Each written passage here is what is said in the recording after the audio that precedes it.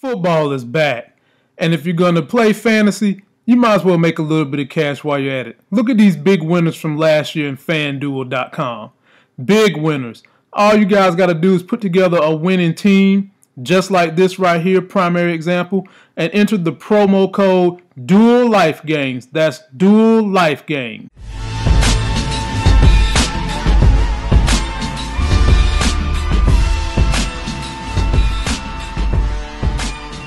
Fitness. Can you guess what are the top 2 trends for fitness in 2016? Okay, top 2 trends.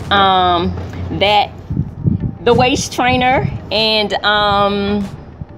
what's that when people detox. That's it. The waist trainer and detox. Those are fitness fads that'll never go away. Those are not per se trends.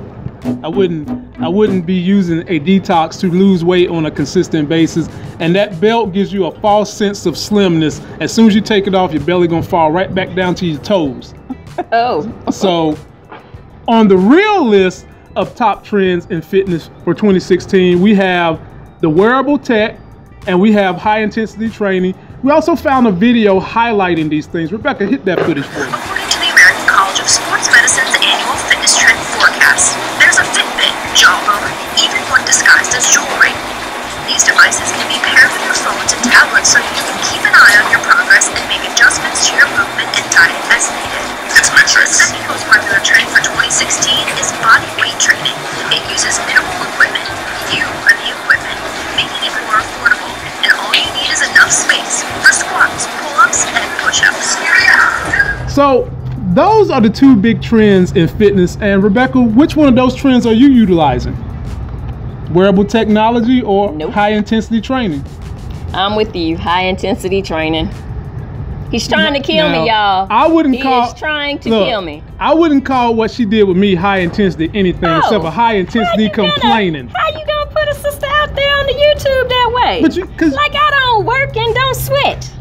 she works her mouth telling me, and she works her eyes, rolling her eyes. But at the end of the day, she is starting to make some gains. She's starting to get things done.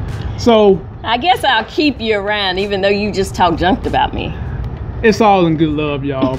My wearable tech is my watch. I have a heart rate watch on that I wear every day I go do cardio because I'm trying to keep my heart rate in a specific range. And I would encourage you guys to go out there and check out some of the wearable tech, the Fitbits and some of those other things that track how many steps you're taking each day. I think I do have a wearable tech at the You house. do? What you got? I don't know. I've got to dig it up in a drawer. I'll bring it.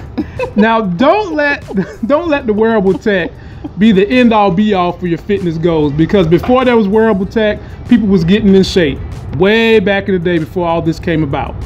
And so, Rebecca, in closing, what is going to be your fitness goal that you're going to do in this coming week to make sure you're maintaining yourself or you're still striving for your fitness goals?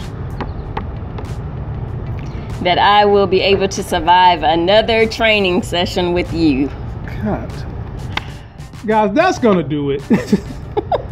This Life Game session is over. Finito. Don't forget to like that video. Like the video. Comment and subscribe. Comment and subscribe. Go get yourself a life game. Oh, go get yourself a life game. And we'll see you on the next video. Catch you on the next video.